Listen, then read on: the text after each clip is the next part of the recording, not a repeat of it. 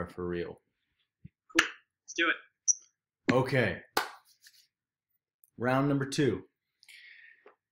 Welcome Dr. Noah Leibowitz to the show. Dr. Noah Leibowitz and his father own Supreme Nutrition Products, which I've been talking about on my YouTube channel and on my website. And when I work with clients, I talk to them about these products all the time because they are the most badass products in town.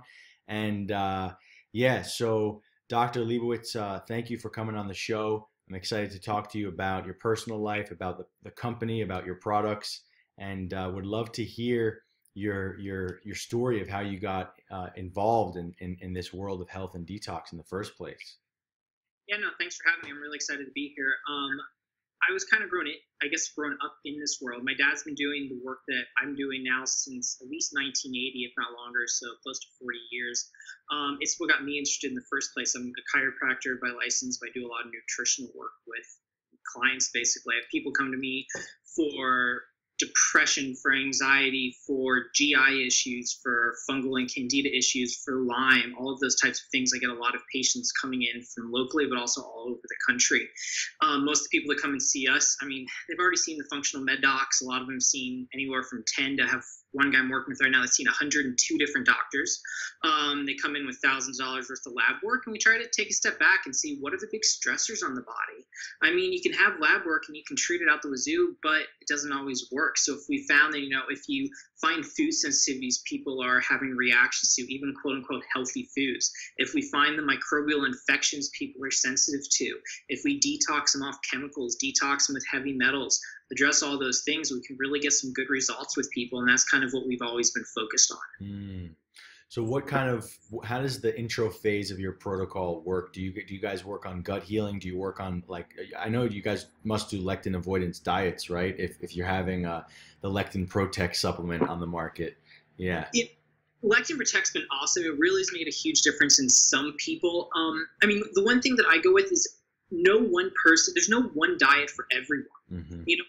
There's some key principles we should all follow. We shouldn't be doing sugar. We shouldn't be doing refined carbs, those types of things. But I mean, I know some people where gluten's perfectly healthy. I know other people that dairy's perfectly healthy. I know some people that caffeine's fine, but I know other people that those completely crash them. So every person gets an individualistic diet. Lectins, like you mentioned, those have been huge coming from the work of Dr. Gundry. My dad and I just started incorporating them in our practice last year. And I mean, doing that, some of our chronic patients has been huge. We had one guy with a disc bulge and avoiding lectins, all of his pains went away when he tried all different types of therapies. We've had people with Asperger's and different symptoms or neurologically symptoms have gone away. We've had people that are food sensitive, and avoiding the lectins has greatly helped heal their gut. But that's not somewhere we jump right away with people because, like I said, we put people on pretty strict diets, and I try to just avoid the foods that we need to, and then we work from there. But that can be huge. Lectin, I mean, with Lectin Protect, it's an awesome product. It helps binds them in the gut. A friend of my dad's, he loves it because now he said he can eat gluten, and he only has about a 10% reaction, while before is at a 10. Yeah. Not why we designed the product in the first place, but for some people, they want that cheat on occasion, and it works great for that. Well, my personal story is that I had a pizza a few weeks ago, celebrating with some friends, and I had digestive enzymes, digestive bitters, and Lectin Protect, and I didn't have any reactions. So it's just for the fans to know, there's bladder wrack, okra, and larch, right? Are those the three? Yes. Yeah, those are very sticky substances that just bind the lectins in the gut. Yep. And, I've been talking about these lectins. Check out Dr. Gundry. He talks about these anti-nutrients that basically create havoc in the intestines and havoc for the immune system. And these they're all green, right? Okra is green and larch is not green, right? Right. Okay, so it's not a greens supplement, but they end up binding to the lectin. So, what kind of diet do you have? Like you said, it was a strict diet. What do you have a lot of people on, or it's different for everybody? Yeah. Everyone gets a different type of diet. It's based on muscle testing. That's what we do all types of muscle testing in our practice. That's kind of where everything comes back to. The big things I take people off are gluten, dairy, caffeine, and chocolate. Which, I mean, that's one thing is promoted as a health superfood nowadays and everything. I've seen so many people where their symptoms have gone away when going off caffeine or chocolate. GI issues are huge, musculoskeletal arthritis, all of those. I mean, My dad always says coffee and chocolate, yeah, they have a lot of antioxidants in, but so does heroin. I mean, it has good stuff, but it has a Yeah. lot of bad stuff too. And if you go to a health food store 30 years ago, they weren't even allowed in there. So some people do fine, but so many other people, it's just a liver stress and adrenal stress that doesn't do well. Also, nightshades are a huge one. So your tomatoes, potatoes, eggplant, paprika, tobacco, goji berries, ashwagandha, all of those in some people, any type of autoimmune disorder, GI, musculoskeletal pain. If I do too many nightshades, I get really dry patches on my skin. Or my dad went, his right hip, he could only move from here to here. After going off nightshades for 6 weeks, he got full 90-degree rotation. So they can be huge in some people. I mean, those are kind of the big foods that a lot of people show up on. I mean, other people show up on eggs. Some people show up on beef or chicken. I hate taking people off those. Those are staples in my diet. Yeah. But Eggs as well. eggs in some Yeah. people definitely have been huge. And the thing is too, different people do well on different styles of diets. Like I know some people that do better paleo. I know other people that do better keto, and then I know other people that do well vegan. I mean, it kind of depends. I think I don't know if it's your gut biome based off your life's history or your ancestors, but there's different diets that work well for different people. And I think also those needs can change throughout life depending on what's going on. Totally. Totally. So well said. Do you actually think that the vegan diet is like, I understand it could be making someone feel better, but do you actually feel like it's sustainable? Like, won't that individual eventually, after 5 or 10 years, not have enough cholesterol, not be able to build hormones, and eventually have to go, take off a vegan diet? Or do you actually think that it could be sustainable? I think it depends on an individualistic Okay. basis. I think if you're extremely, extremely good about it. I mean, I know vegetarians that hate vegetables. Those people are going to be the sickest people you ever meet. Right, right. And then a lot of the people out there. But if you have people that do a lot of beans that are pressure cooked to lower the lectins, you do avocado, you do coconut, you do different things like that, I think they can do very well for long periods of time. I don't think everyone can, though. Mm-hmm. I mean, I don't follow that lifestyle. My mom was vegetarian for 20 some years, and she was getting sick a lot, so she actually had to start eating red meat, and then she does a lot better on it. So I think it does depend on the person, but I think balance. I think a lot of people do too much meat, probably myself included. So I think veggies should be the main base of your diet. Yep. But if adding some beef in and different things, that's why a lot of keto diets, I see them work great at first, but then a lot of the times people will crash, just they're not getting any carbs in, which we all do way too many carbs, but we shouldn't go to the opposite extreme either and do none, I don't think. So it's kind of finding that balance of people. Yeah, with the keto diet, I've seen people, their microbiome collapses because they're not getting any of the feeding, the food for the probiotics, for the bacteria. They're not able to get any of the good food or the prebiotic fibers. So I've definitely seen that. Yeah, one diet for all is definitely not possible. I somehow the one thing I don't understand is how people are vegans for their whole life, but I guess it really is. We're all just unique. There's just, and actually I get a lot of shit on my channel for people who are like, I can't believe you still eat meat. You're supposed to be about detox, but, I think it's just so needed to balance the body and ground on this earth. And for me, and it does something for me energetically that allows me to be more solid in my body, I agree with that. I mean, I've done different styles in my life. I've done some, like for probably a year or two, I was probably eating like 4 pounds of beef a week, I would guess. Wow. I've done other spots where I'm probably having meat like once a week. So I think, definitely depending on your needs, your activity, where you're leaving, stress levels, your diets can vary a little bit depending on what's going on. Yeah, totally. Cool. So, all right. So your father, you and your father created this company, Supreme Nutrition, right? And this is do you guys kind of, is that your main remedy for clients who come to you? Or do you feel like you have every tool in the arsenal on your products alone, or do you feel like you have to outsource and use some other products there? It's a good question. So Yeah. Nutrition was founded by my dad and another friend almost 15 years ago, somewhere around there now. And my dad's always been in search of helping people in different things. And he's always seen, getting the highest quality supplements because people are a lot sicker now than they used to be. And that's kind of what happened with Supreme Nutrition in the first place. With a lot of our products, we get comments of, oh, I tried this herb before and it never worked, and then I tried yours and it worked great. Why? And like an example I like to give, like let's say ashwagandha, that's what we get from people all the time. And when we get products in, whenever we come out with a product, and also every time we come out with a new batch of a product, we muscle test the raw materials. And it's amazing. So like we get 2 or 3 samples from all different parts of the world. On paper, they're good. They pass your COAs for microbes, for heavy metals. They're all organic or wild harvested. So they look good on paper. So in a typical company, you buy the cheapest one. It just makes sense. It's organic. Who cares where you get it from? But then we'll actually test it on our patients and see, okay, which one actually tests best on people before we use it. And that's a big reason I think we've had good success with a lot of our products when other people haven't. Also, we never do any isolates, since, if you take out one active component, you're losing other components. And then also with our products, we've never added any fillers or binders or anything like that. They're pure. And a lot of the times people might just react to the binders and not the other thing.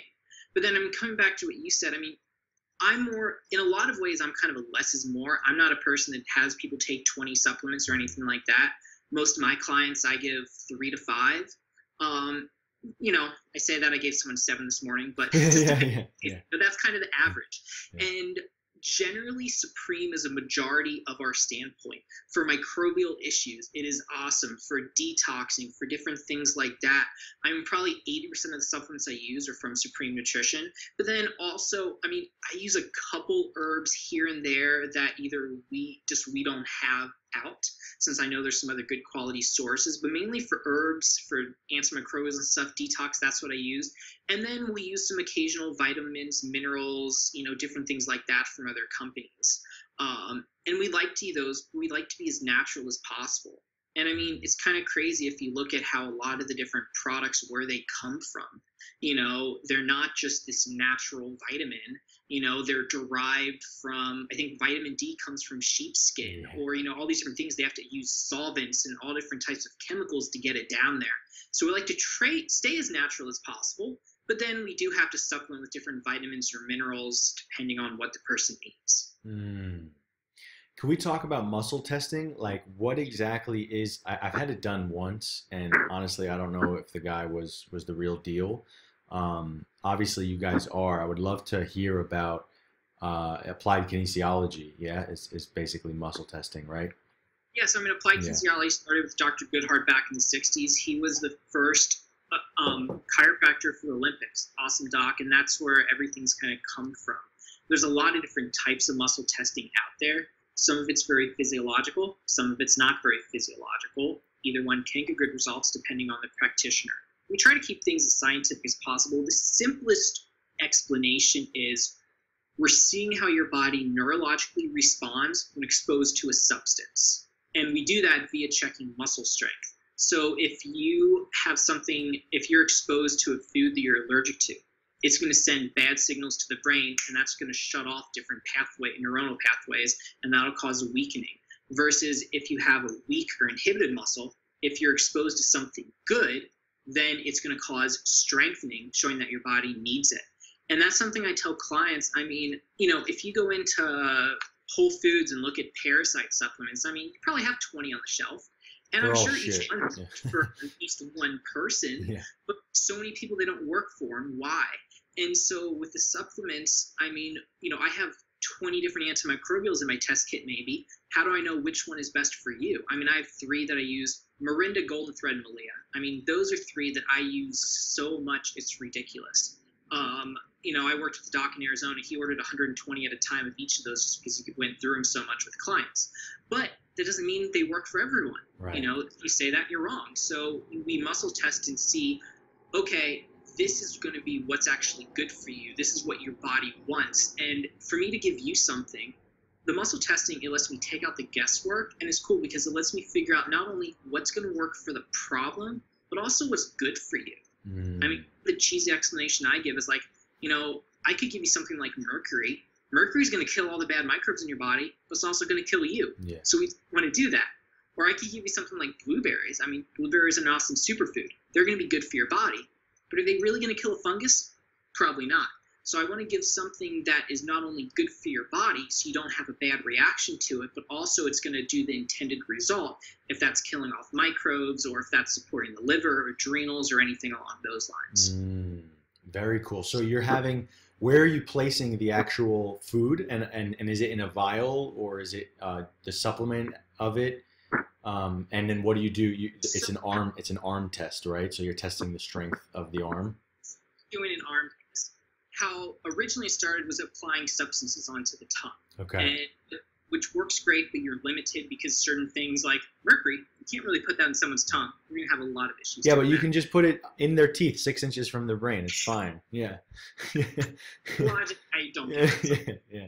So we actually do all of our testing. I can't find it at the moment. We hold our vials under a magnet. Okay. There's a lot of research that was originally done by William Philpott, who was a medical doctor, clinical ecologist, and based off his research, we found we can test substances under the south pole of a magnet over a couple of very sensitive acupuncture points. We usually do our testing over GV20, governing vessel 20, which is the high point of the head.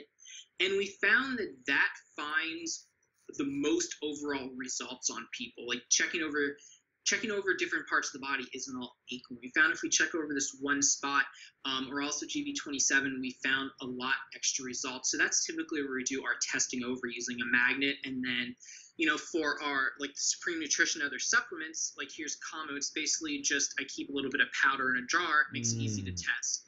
And then I also have a test kit with different foods and microbes and different things like that. And that's how we do our evaluation for stressors on the body, testing in the same manner. Very cool. I want to ask a question that popped up again. I forgot to ask it before, but the ashwagandha as a nightshade. It's interesting. I've been taking ashwagandha at night. Is there a way, like in an alcohol tincture, the lectins are gonna, or the reason you wouldn't take nightshades is not because of the lectins. It's for something else, right? It causes an immune response. And the alpha-solanine. It's okay. And that comes out in alcohol, right? That stays in the alcohol tinctures. There's debate. I don't think it truly actually. I know there's.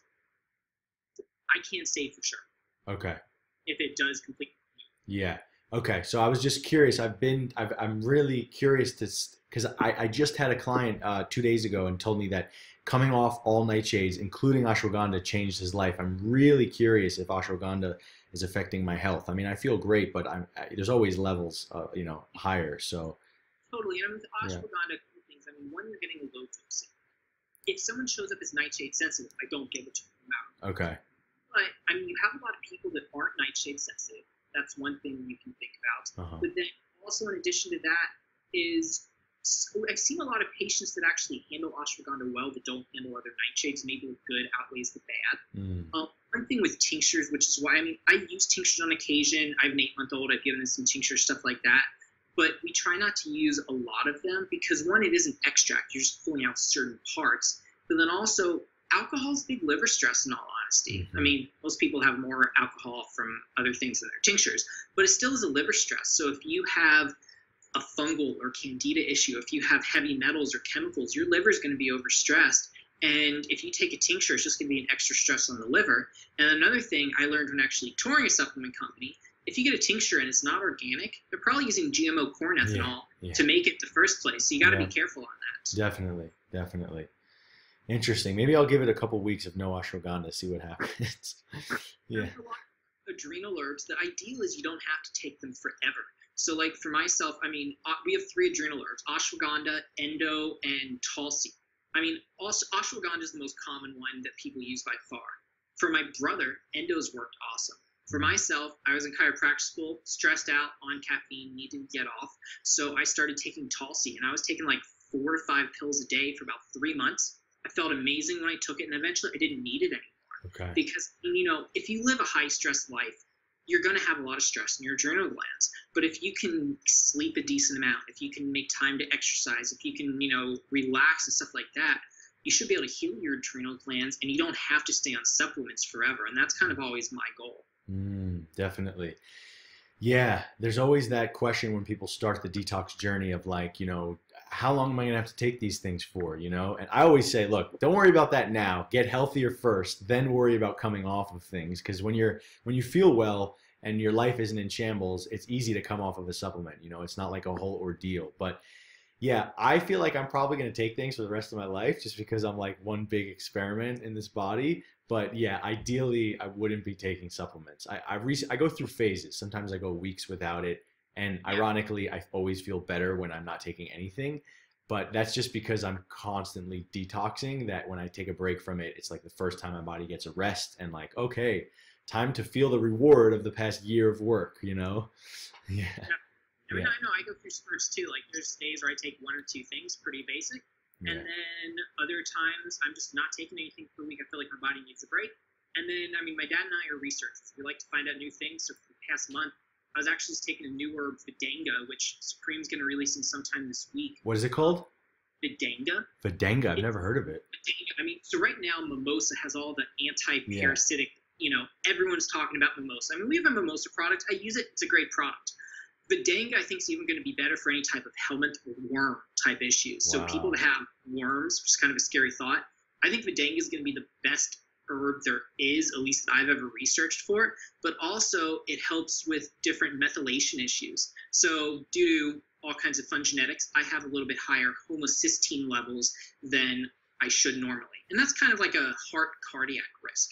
And so genetically, people might take certain B vitamins or different things like that. When I take those B vitamins, I get a headache, so I don't take them. So I just did an experiment with blood work, and I was taking the Vidanga twice a day for the past 3 or 4 weeks, and my homocysteine levels dropped about 15% taking it. So pretty good. It dropped a couple points, so I'm actually in a good range right now. So it's cool. It does a couple different things, anti-parasitic, but also more methylation, cholesterol, different things like that. It helps balance. Wow. Very cool. When is that coming out? Hopefully within the next week. Amazing. Amazing. Yeah, I'm really excited for that one. It's going to be a big product. Yeah. Okay, so let's circle back to the antiparasitics. You guys have Noni, which I've used. You got, which is called Morinda. You guys Yep. have Alaria, which is no, not Alaria. What's Malia? Neem? Malia's neat. Malia. Yeah, and Mimosa. And do you have a fourth one? Golden. I mean, the other fourth big one I would say is Golden Thread, which is Okay. Coptis. Okay. Yeah, it's the only one I haven't used of those, and to me, I feel like they do a really good job of slowly and effectively killing the bugs. You know, a lot of people want to tackle the bugs in 30 days and get rid of their parasites in 30 days, and I just feel like that collapses most people's health. I totally am all about the slow marathon approach with phases of intensity. From what I do, at least, is just I give people phases of intensity, but what I have people on, and I've had them on for a long time, since I found out about your products, is as a maintenance dose to keep the bugs at bay while they're not doing those intense phases, are things like the neem and the noni, things that just gently and slowly heal and help restore the harmony to the gut, and keep the bad bugs at bay. So yeah, I would love to, if you had any words on those 4 herbs or any interesting facts or anything, I would love to hear about it. We can go through kind of every category of herbs that you guys have, I mean, like for antimicrobials, I mean, we have lots of other antimicrobials. I mean, we have Vital Guard, which is chrysanthemum flowers. We have Glowy, which is like it's good fungal and also antiviral. We have Scutellaria, which is good anti-candida, especially. Elysium. That's my absolute favorite thing during flu season. That's where actually Okay. Tamiflu comes from. And when any person calls me up and says, "Oh, I think I come down with the flu," I tell them to take like 8 scoops of Kamu a day and like up to 9 pills of Elysium. And I've had like 4 or 5 patients this year that knocked out the flu in 1 to 2 days. Wow. Like, it's awesome for that.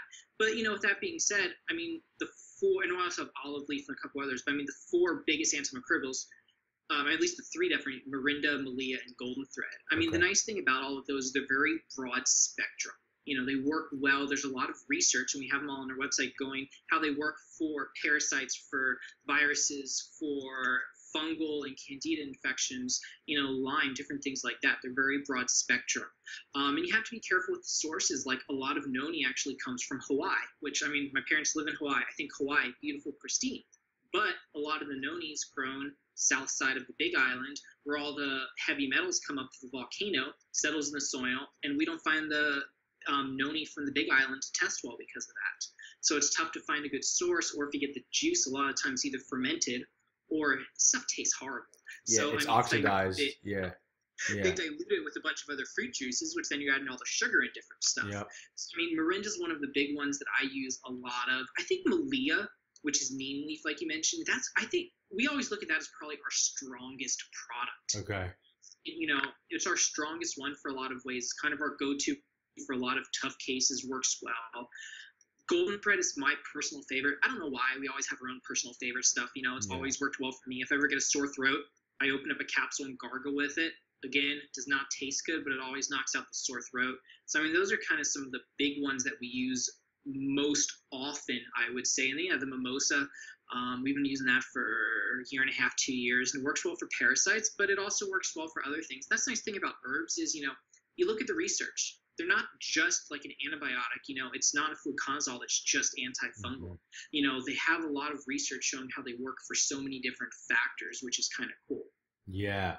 The mimosa is interesting. In Chinese medicine, they used to prescribe it as like a spiritual cleanse, like an uplifting cleanse. It's ironic that a spiritual cleanse is actually killing parasites, right? It makes us think like, wow, parasites really contribute to this, you know, spiritual sickness that a lot of people have.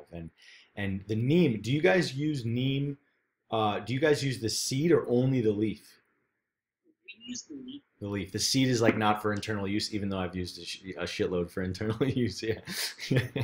Yeah. You have to be careful with different parts of the plant. Yeah, we just use the leaf. Okay. Okay. The neem seed oil, I've read about like tribes in Africa using it as like a birth control and like abortion, you know? I've heard about that too. I mean, I've had neem essential oil before. I've tried to put on some cuts and scrapes and everything. I don't know why. It always smells like rotten Chinese food to me. I just can't. I don't know. It's one of those scents that I just cannot do personally. It's funny. That scent to me feels like home. Like whenever I smell neem seed oil, I'm like, wow, something about it. Like there's two things that when I taste or smell, it's like it takes me like it's like ingrained in my DNA, and I feel like I remember it from some past life or something. And it's neem seed and it's shilajit. I don't know if you've ever had raw shilajit, but it definitely like makes me feel like I'm at home. Yeah. Yeah. Anyway, okay, so is there another class of supplements that you guys have, or should we just start moving down the list? I would love to. I just want to say before we move forward, I just want to say my personal favorites have been Mirinda.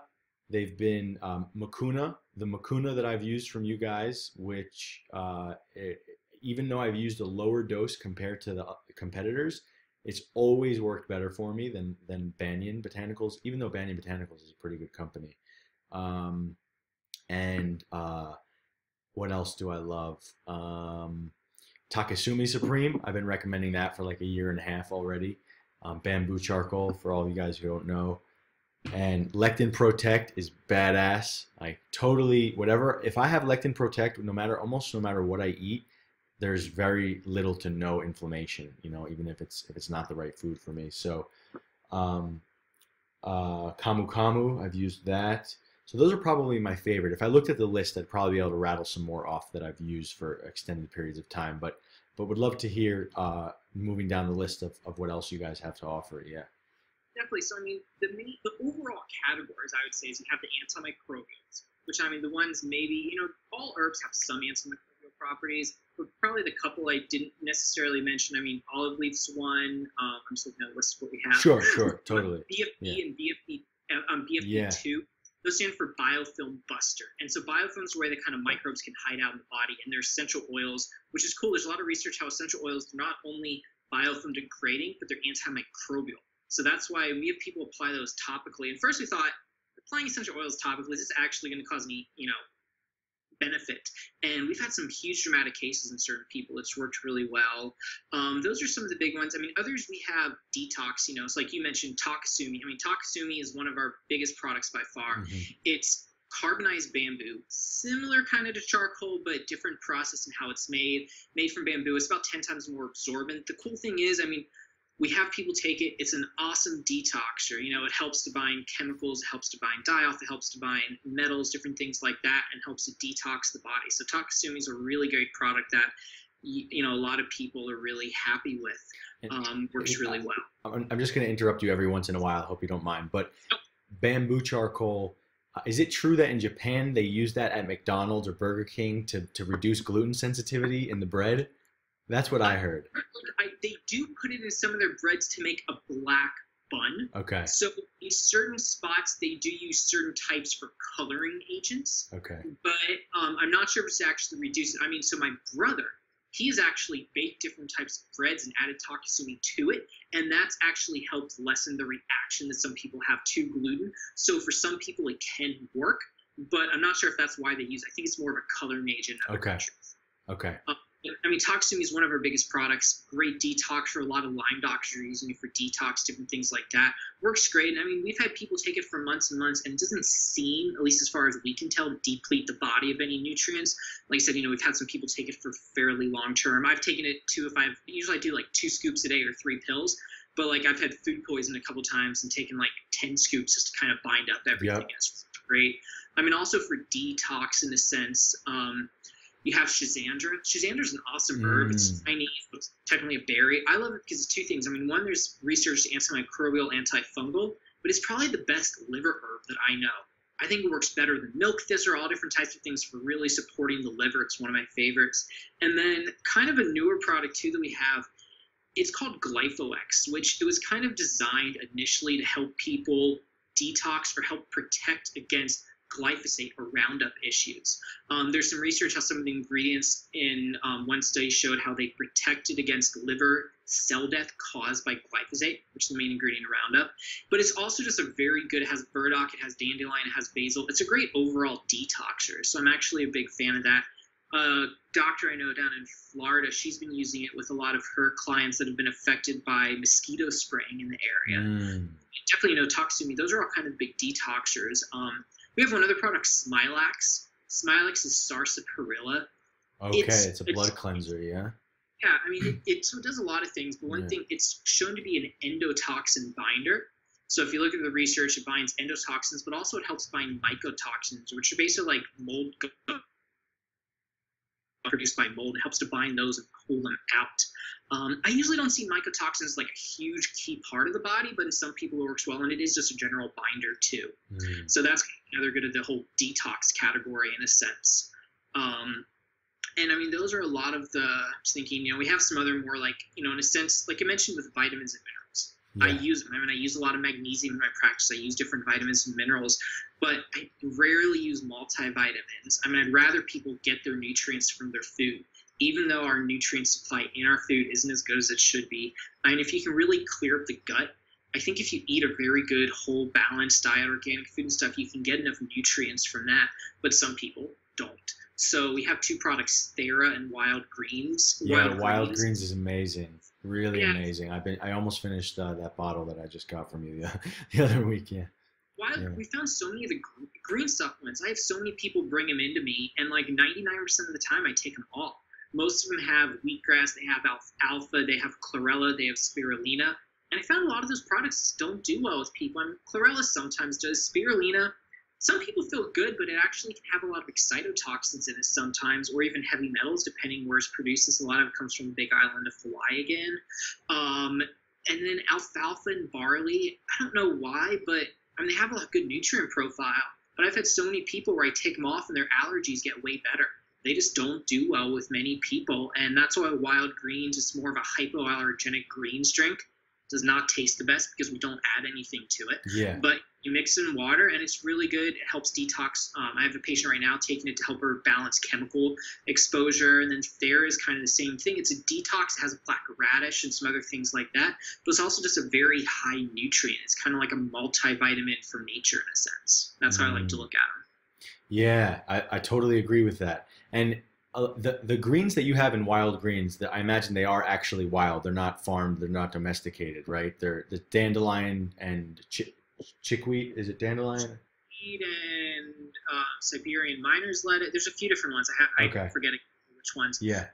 Yeah, and that's what, you know, a lot of our products, people ask like, oh, is this organic, or where does this come from? I Yeah, mean, we don't label our products as organic. Most of them are organic, but two things. One, we get multiple samples and we test, so it might not always be from the same farm, but a lot of our products are wild harvested. And I mean, I would always rather have a wild totally. harvested nutrient than something that's farmed organic, because organic can still be sprayed. And, depending on the standards, I read something recently about a lot of the organic stuff from China being falsified paperwork, and, a lot of different things. So the wild harvested, I think, is actually better. And we Totally. always strive for those if possible. Totally. People don't understand that even if a farm is organic, the soil never gets a chance to rest. So the earthly law is that you have to let land rest in order for it to replenish nutrients. And most of the farms, unless they're really a farm with integrity, like a small family operation, most of the farms are just beating up their land for the sake of profits, because the whole industry as a whole is taking a hit right now. People also don't realize that when you have a plant in the wild, it's grown in an ecosystem, like in almost like an immune system, where there's plants that grow around it that are specifically designed to protect it and help it. And it's like, everything gives and receives in nature. So totally wild foraging, wild gathering wild plants and greens from the earth in a natural state is definitely going to be the best. Where do you guys get the plants that are in the wild greens? Do you have any like specific locations or all around the world or? For wild greens specifically, a lot of those are actually from the Pacific Northwest. Okay. I mean, that one we've been lucky, we've been very kind of specific with the general area. Yeah. But a lot of the products, I mean, a lot of times they might come from the same spot because we found an awesome supplier, they really high integrity, and that's what we stick with. But sometimes, we get a batch from the place we always get it from, we get a sample, and it just doesn't test well. We've run out of products a couple times because of that. And just because we only will make a new batch if we find something that looks good on paper but also muscle tests really well. Right. And so that's why we get different samples and stuff. Sometimes it might come from different country or even different continent. And that's you have a lot of companies that might be specific in Chinese or specific in Ayurvedic or different things. And we've kind of tried to combine a lot of the ones that have really good research and ones that we can find that clinically work. We're not going to come out with a product that looks good on paper and it doesn't work for people. Mm-hmm. That's why we try to have ones that do both, and then we just keep looking for best sources. And sometimes we even find better sources and then we change them around. So Yeah, very cool. I want to bring up Alaria japonica. That's the Alaria Supreme. So that's basically just kelp, yeah? But it's a kelp from a very specific part of the world, right? Well, it's a specific. I mean, kelp is a different type of seaweed. There's Okay. many different types of seaweed, just like in wild greens, there's multiple different types of lettuce in a sense. Mm-hmm. So this isn't just kelp. It's from Alaria esculenta, I believe is the Latin, and that's a very specific type of seaweed. And it's wild harvested up from Canada. We find Okay. they have some of the best quality. Since a lot of different seaweeds out there, we find really high in heavy metals.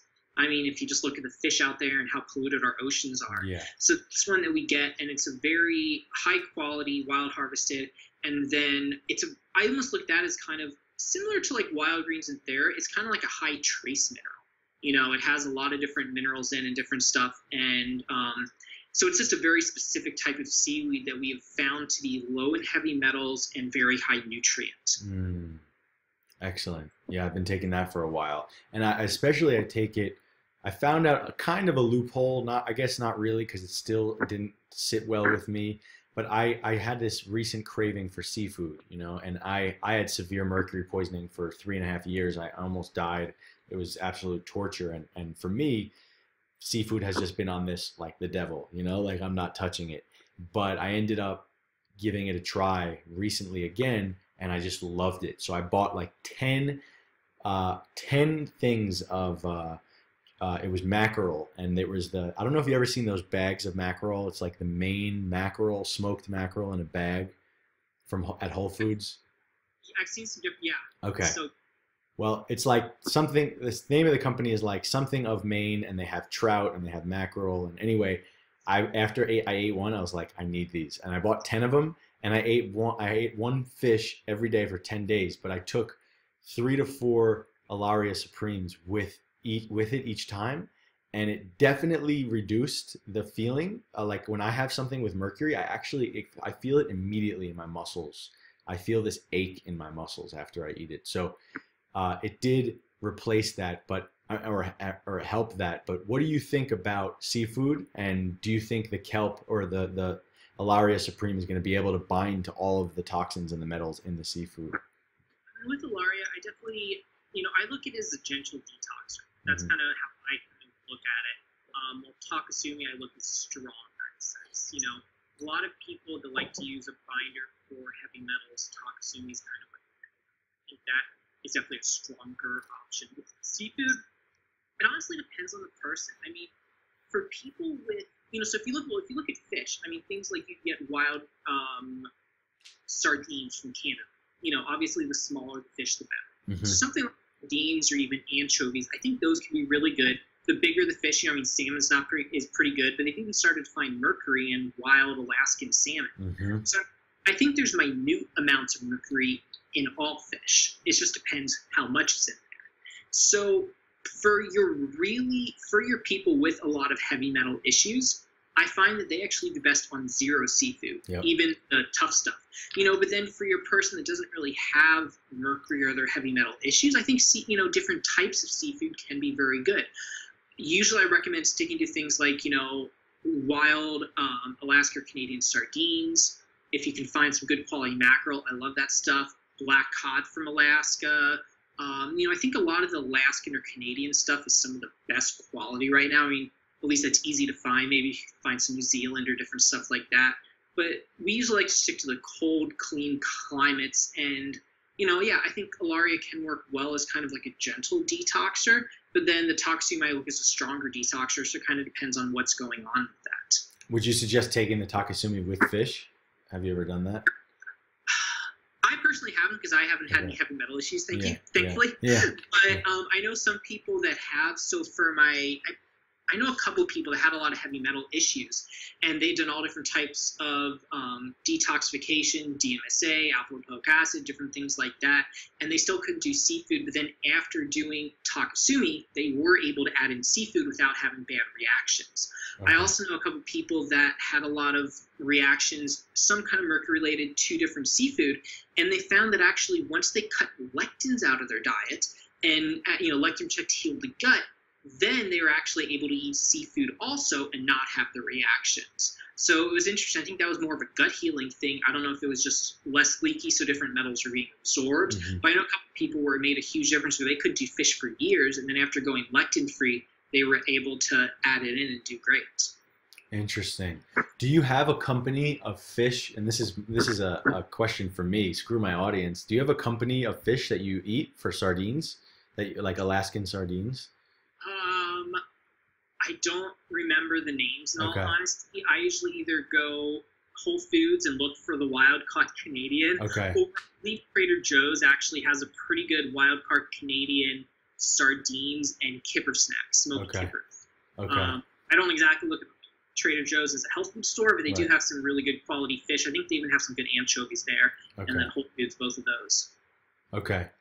Cool.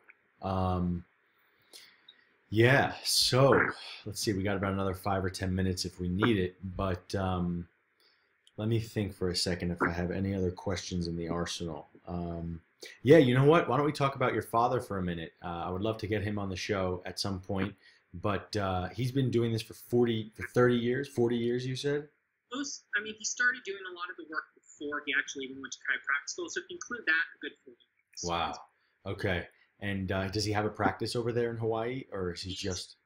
So right now my parents are semi-retired, and my dad, he had a full-time practice in Hawaii, New Hampshire, West Virginia, and Colorado. I grew up in Colorado, so he had a full-time practice there for 20-some years. And now he's kind of part-time seeing patients, so he sees patients. He has an active license in a small office in Hawaii when they're there, and then also when they're back here in Tacoma, we work out of the same office, and he has a lot of patients that more fly in, they're referred to him, things like that. And, he's been doing the work a long time. He doesn't want to see patients full-time, but he never wants to retire. And he mainly does a lot of research and teaching now. So like this coming weekend, we're flying to Denver and teaching a seminar in Denver. We have 53 docs signed up, I think. Wow. And we're teaching actually at 2 different applied kinesiology conferences, one in Scotland and then one in Chicago.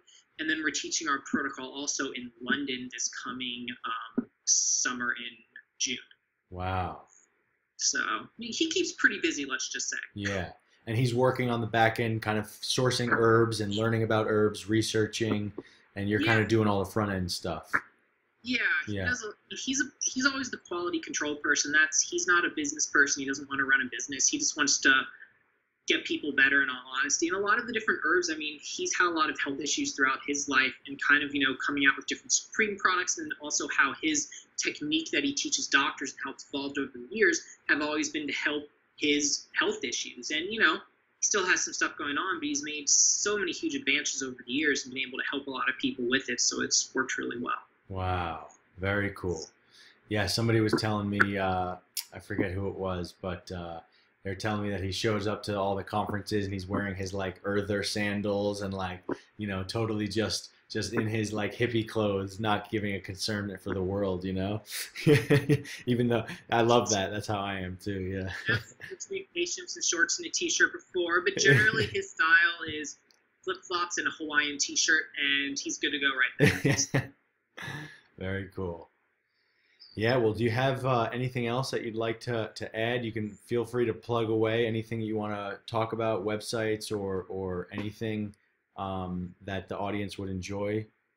I mean, we covered a lot of stuff, in all honesty. Yeah. I mean, with all the products, the only two that I kind of want to, I'll say real quick, Yeah. that are the three actually. One is Dan Shen. Dan Shen, Chinese herb. It's known as the best Chinese cardiac herb. It works really well. It does three cool things. It's a it's a platelet aggregate inhibitor, so it stops blood clots from forming. It's fibrinolytic, so it helps to break down blood clots. It also increases nitric oxide in the heart, so it expands blood vessels. So it helps for cardiac issues, but also it helps antimicrobials work better because it gets the nutrients, the oxygen to different small capillary beds. So I really like that. Houdinia, that's a new product we have. It's been used in China for a while. A lot of people in the Lyme community say it works well for Bartonella. So that's kind of cool. And then also Bodyguard. For EMFs, right? Sorry? For EMFs, Bodyguard? Exactly. Yeah. Bodyguard's Choncopiedra, which actually has been used in South America for kidney stones, gallstones, things like that. It works really well. But it's funny, like my dad and a friend, they wanted to see if they could find an herb that would work well for EMFs. And I mean, obviously, lowering EMF exposure is key. But, they were just muscle testing all different kinds of stuff, and they found that Bodyguard worked really well. So, like, we've had people that, in addition to B6, that works well also, but we've had people on Bodyguard B6 that are around computers all day long, different EMF exposure, EMR, and it's really been beneficial for them by doing that. Is rosemary in that formula? Because I've heard good things about rosemary for EMFs. So, I've actually never heard that. Okay. We have a rosemary product, which is strictly an organic rosemary. Rosemary, I mean, it's a mild antifungal. There's research, for candida and different things like that. The two things that I like rosemary for is there's been studies showing it actually works similar to metformin with insulin resistance. Mm-hmm. So it actually works really well with that. But also it helps, it seems like with people's liver that's overloaded, especially for women, their estrogen levels can get too high because their liver can't adequately break down their hormones. And so they can have different hormonal symptoms. And there's different research showing how rosemary can actually help break down estrogen. And so it actually helps for women that are overloaded with different hormonal issues. It kind of works for and breast cancer and all of the things that I feel like that are happening right now with women are estrogen or plastic related, right? Because plastics are mimicking estrogens in the body. So this ovarian cysts, my sister just texted me the other day and she said she got diagnosed with the PCOS, I think it's called, but that's just such a silly diagnosis. It's really just cysts on the ovaries, but they want to make a label for it and and make more money off of it. And issues, you're gonna have cortisol, blood sugar issues, those types. I mean, a lot of it still comes in. You can do things to help with that, but also liver overload. One of the biggest causes of liver overload, in addition to chemicals and metals, is fungal issues. If you have a fungus or candida, it's going to produce benzene aldehyde. It's going to overload your liver. Your liver's going to be stressed, and that's going to make it so you can't do anything with it. So again, it's getting down to those key root issues of foods, of microbes, of detoxing, and so many other things will clear up. It's awesome. Excellent. Well, Dr. Leibowitz, thank you very much. I'm going to post links. I'm going to post Amazon links to every supplement that's on Amazon. And if there are any that are not on Amazon, I'll just post a link to your website. I don't even think available on there in all honesty. And then if Okay. people have any, yeah, everything's available on there. I have some blogs, like people are more interested about nightshades. They Yeah. can go to my website, which is drnoahleibowitz.com, and they could read about nightshades or some other issues like that. It just gives a little bit of background information if people are curious about it, or fungal issues and the toxins that funguses can produce. Okay. Excellent. And so it's Supreme Nutrition. It's Dr. Noah Leibowitz, and your father is Dr. Michael Leibowitz, correct? That's it. You got it. Okay. And drnoahleibowitz.com. I'll have links to all of this stuff in the information description. And yeah, would love to have you on here again at some point. I'm sure in the next 6 months you'll have 5, 10 more supplements to talk about. So yeah, I really appreciate you coming on here. Thanks for having me. It was a lot of fun. Alrighty.